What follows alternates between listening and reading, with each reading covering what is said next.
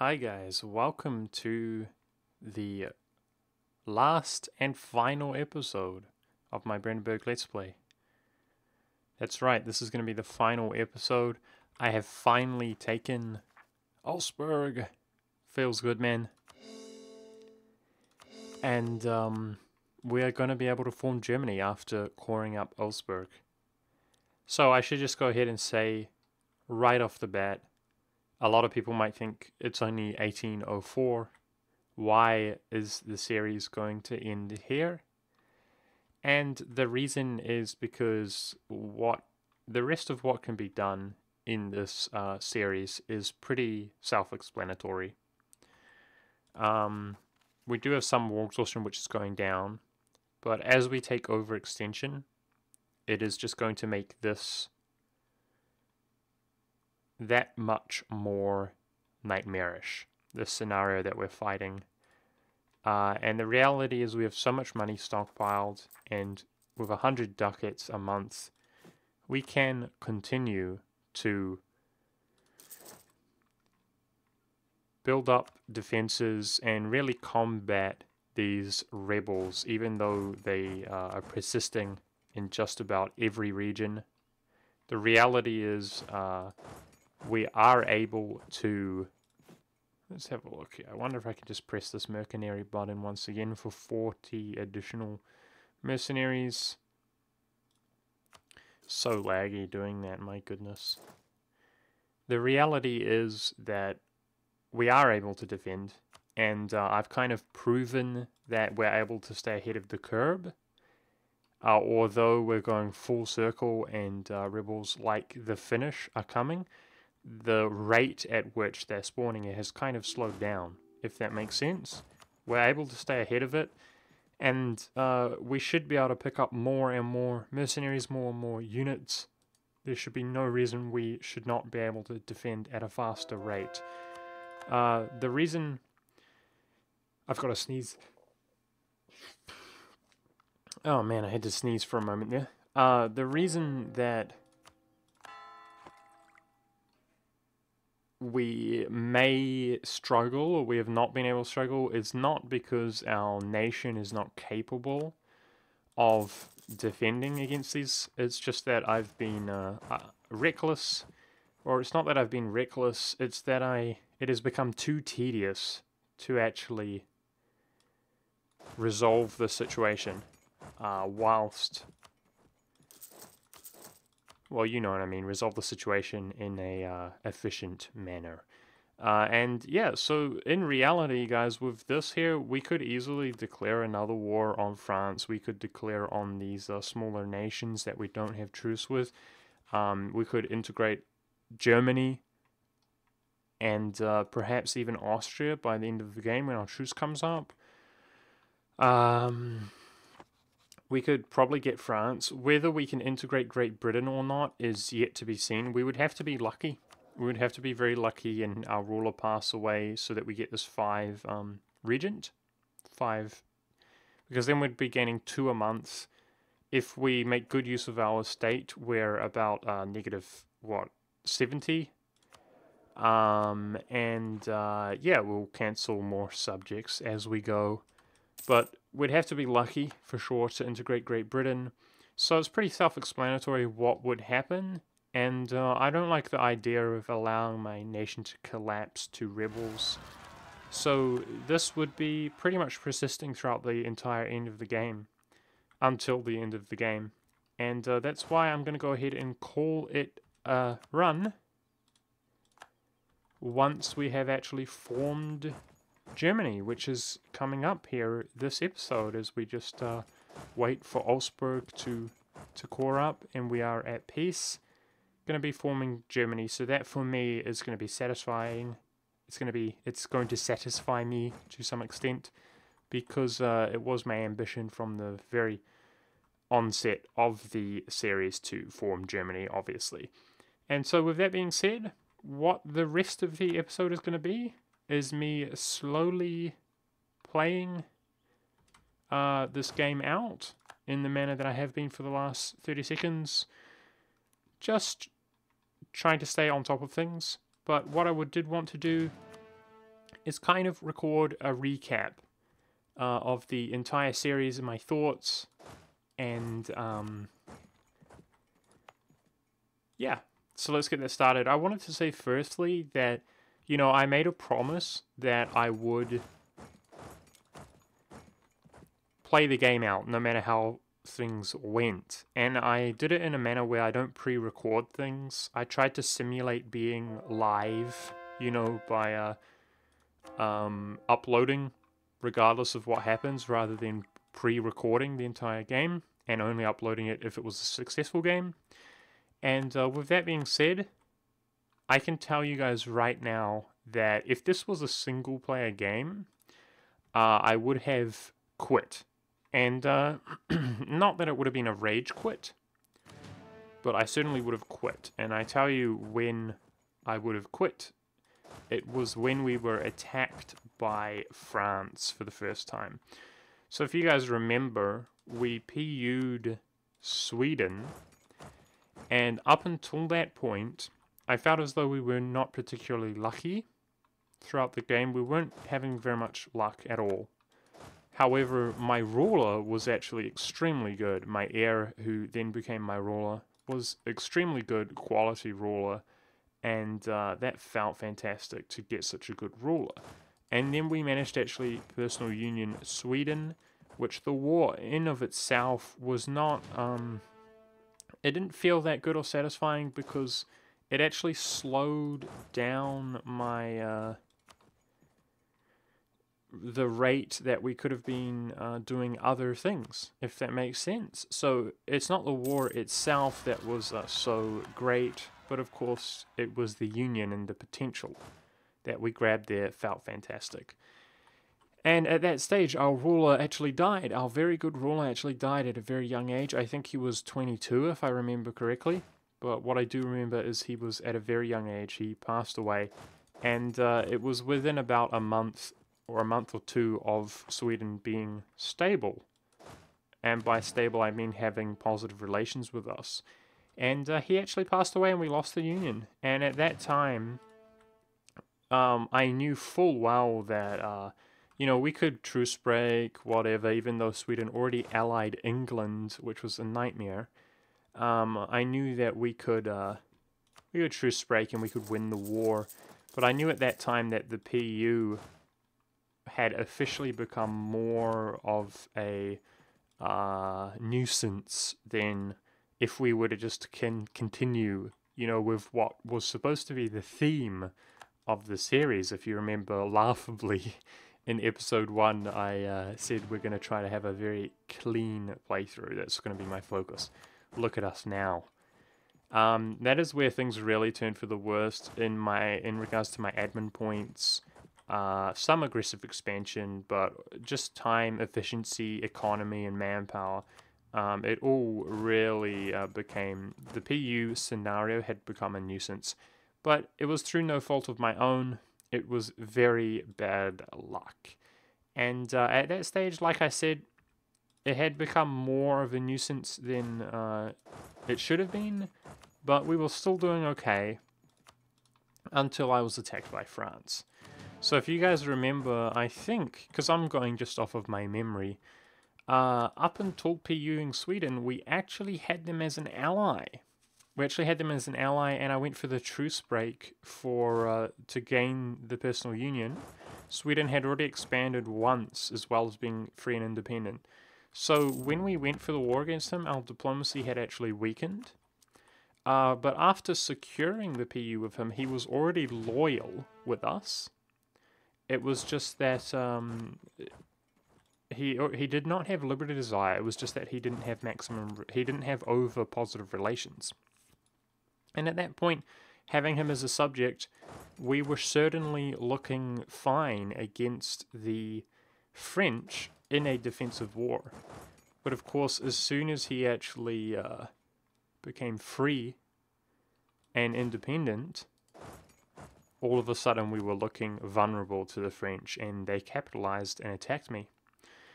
And that is not how this series was supposed to go, you know. We're not supposed to be struggling, spending time when we're already weak on manpower, economy, admin points. We're not supposed to be fighting wars for our very survival.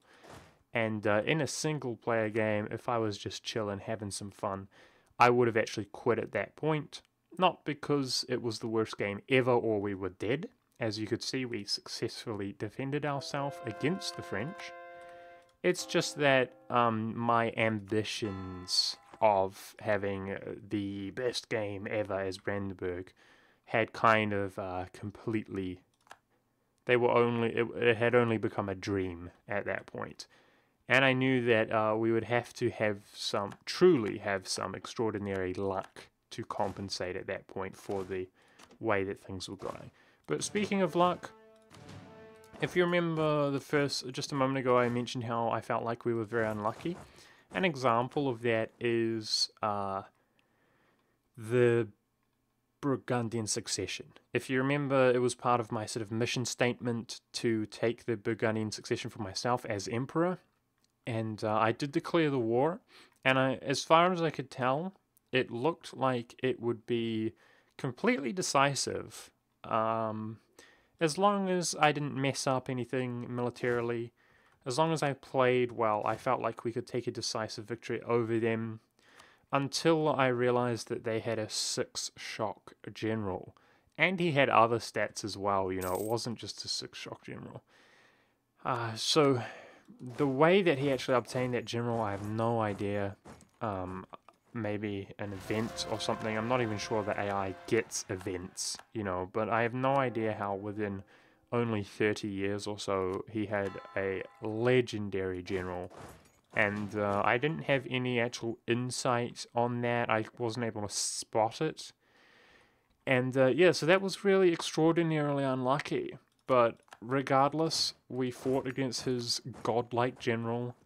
And yeah, for those of you who don't know, shock is basically everything in the early game. Your general is almost exclusively, like of course maneuver and so on is important as well, it helps, and siege, but basically a general's strength is determined by its shock, essentially, in the early game, and he had the best general imaginable.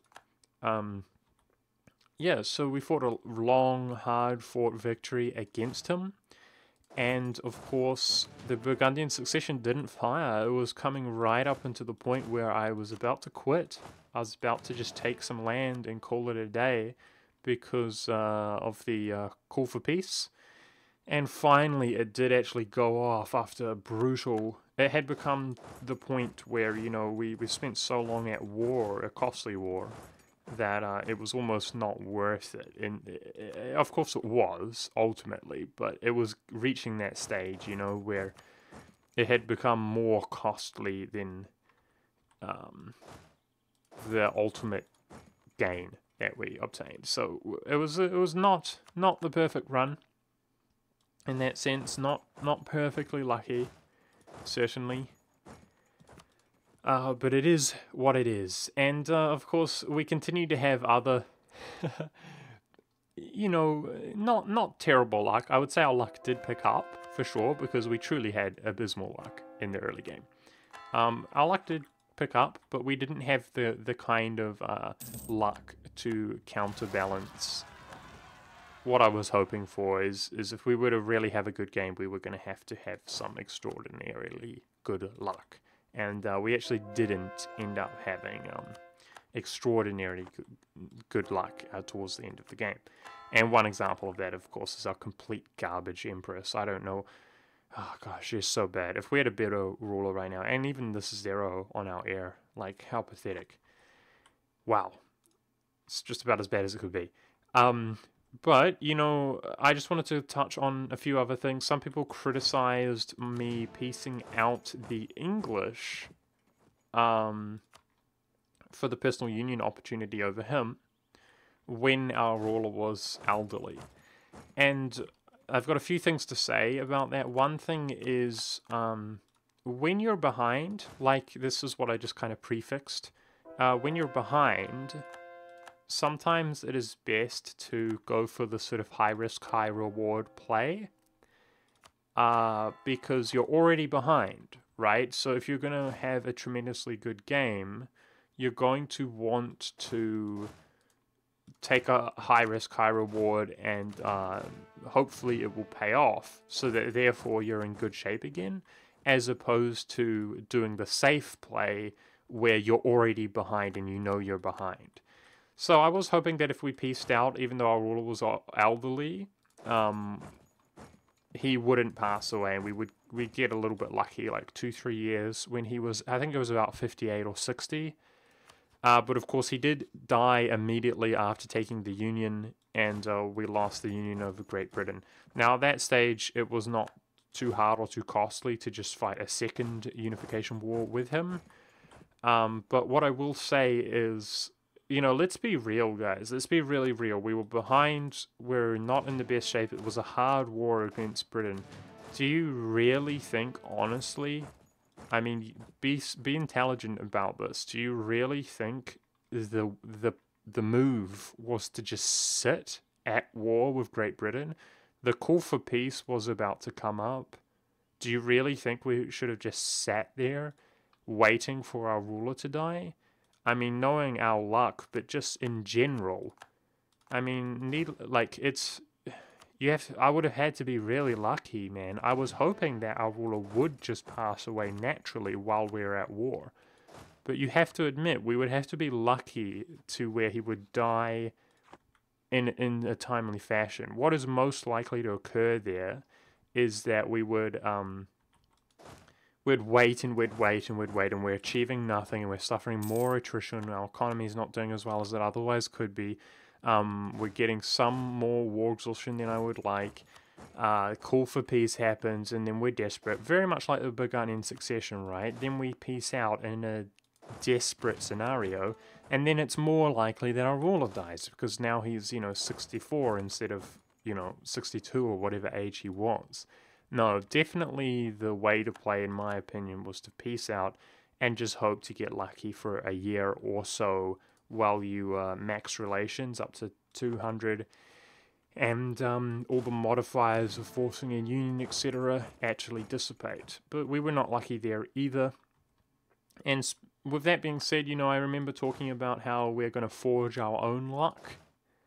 A lot of people look at my games, they don't watch, or they see the summary video and they say I'm lucky because of my personal unions. Along that line of thinking, I just want to say that our personal union over Great Britain in general was incredibly clutch. If you remember, I had only a few months opportunity while we had a British queen. I think that was the way, or he had a German queen. But I can tell you right now that 90+% of this community, this game, would not have even been aware that they had an opportunity to PU Great Britain there. I don't think that's dishonest or anything like that. I would say that that's accurate.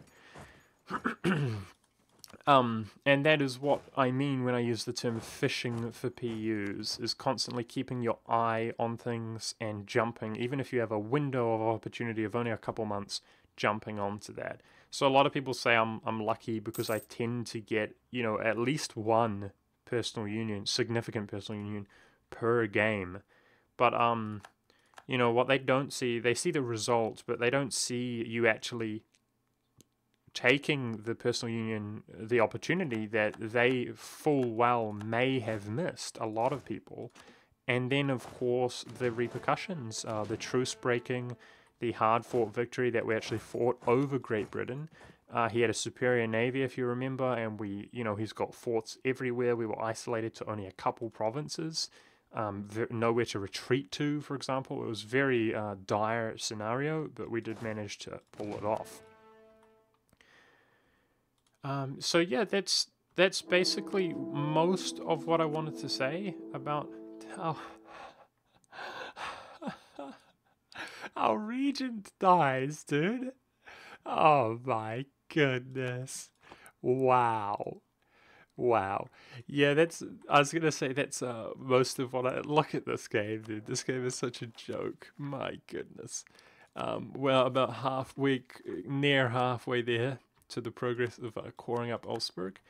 With that being said, all that being said, I wanted to talk about the ultimate mission statement. If you remember, I wanted to play Brandenburg in a manner that we would just take, we would barrel roll through more powerful nations than ourselves and keep on expanding, because I felt like in the early game that is the limitation to Brandenburg. And with that being said, I feel like we did a really good job. I was you know, speaking of bad luck, there was a lot of scenarios where I couldn't believe my luck. I couldn't believe that somebody like Novgorod, who was very small and weak, I remember an instance where he was struggling to get allies and he had no allies, and I could have declared war, but I was using my time a little bit more in a pragmatic kind of fashion, where I you know, began integrating a vassal or something like that before I declared the war.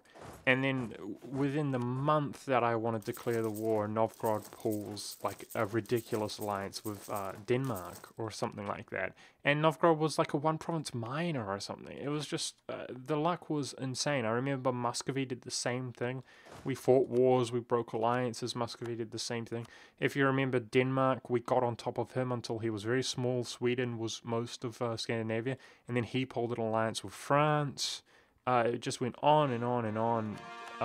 Really, it felt like the game was really doing everything it could to prevent me from taking decisive victories against the more objectively powerful nations.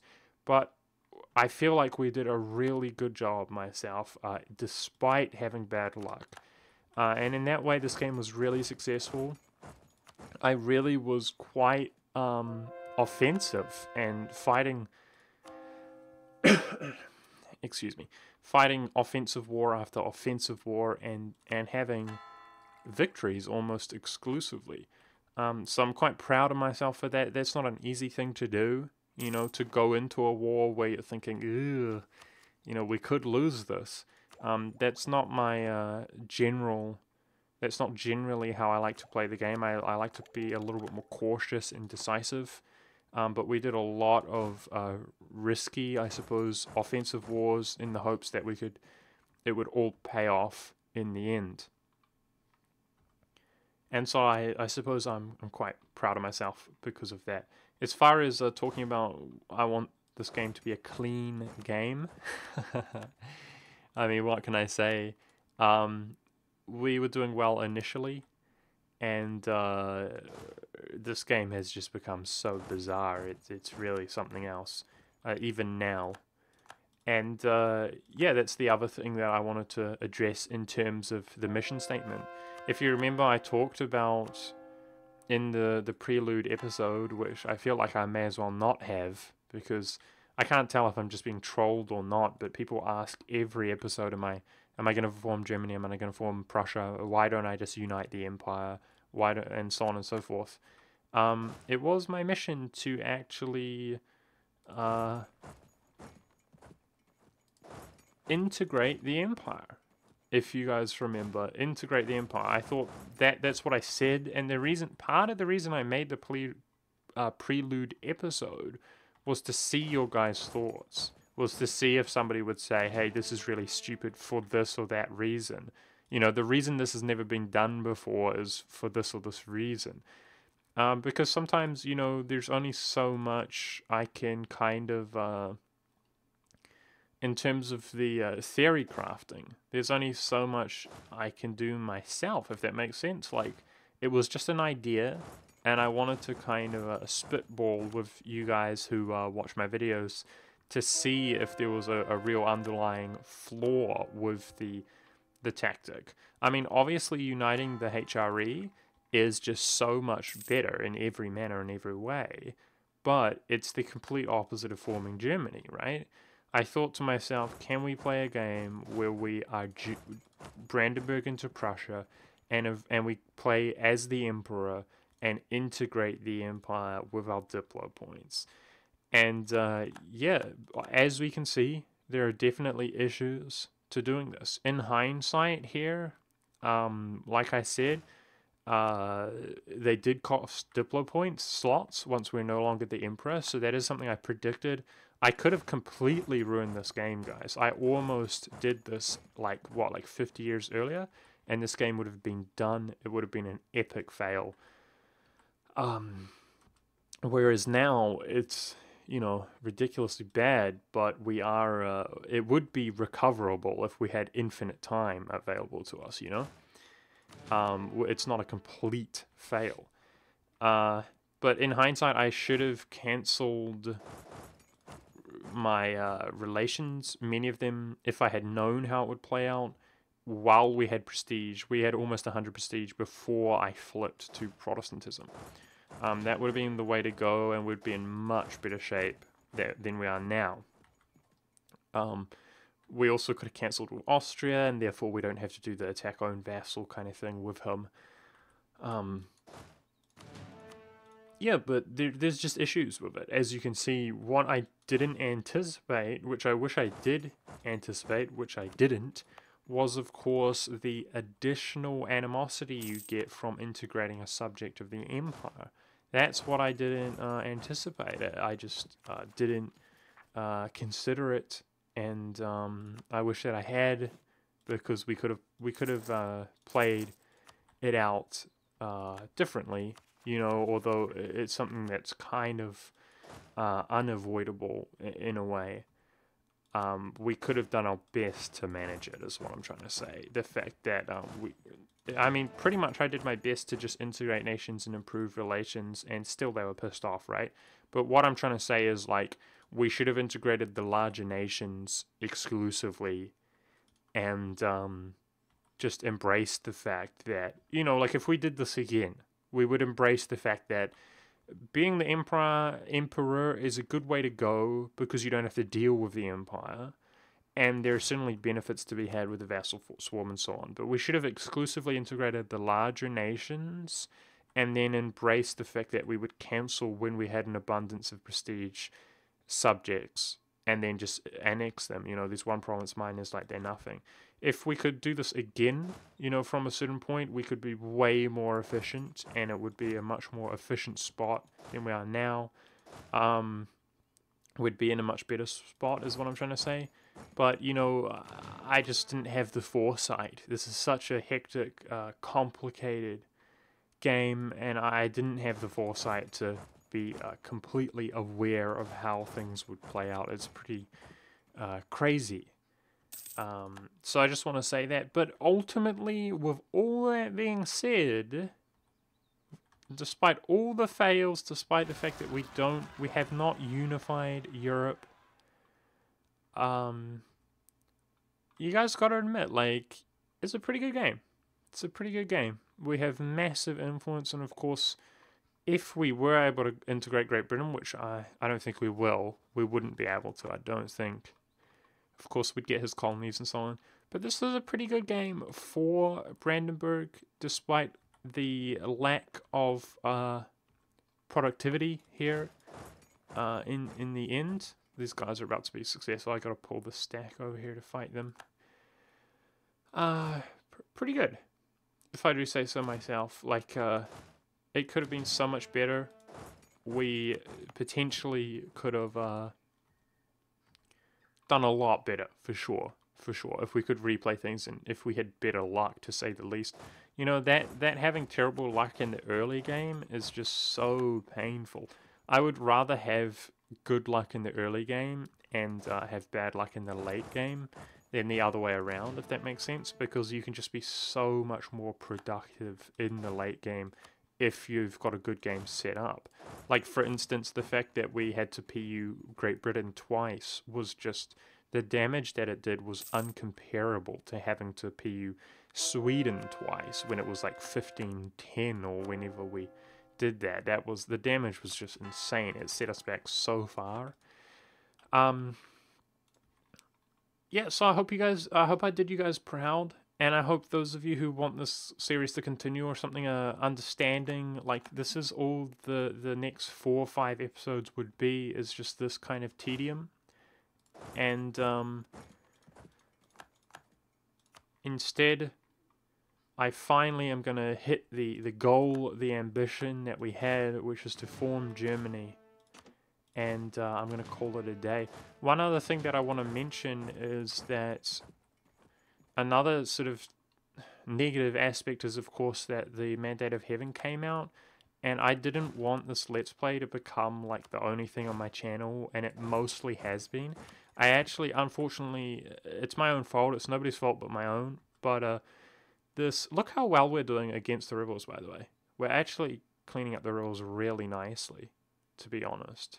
It's just a Diplo situation, which is really bad. Yeah, the fact that the new patch came out was really unfortunate.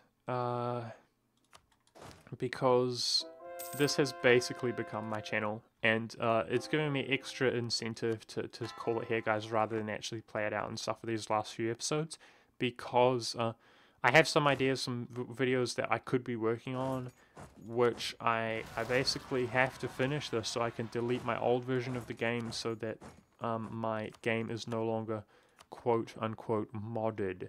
And this series has actually been a detriment to my channel, in my opinion. Like, the kind of the growth, the momentum I was doing from getting many more views than my followers, my subscribers. Those videos were pulling in a lot of people, and whereas this is the other way around. These episodes tend to not get as many views as I even have subs. Does that make sense?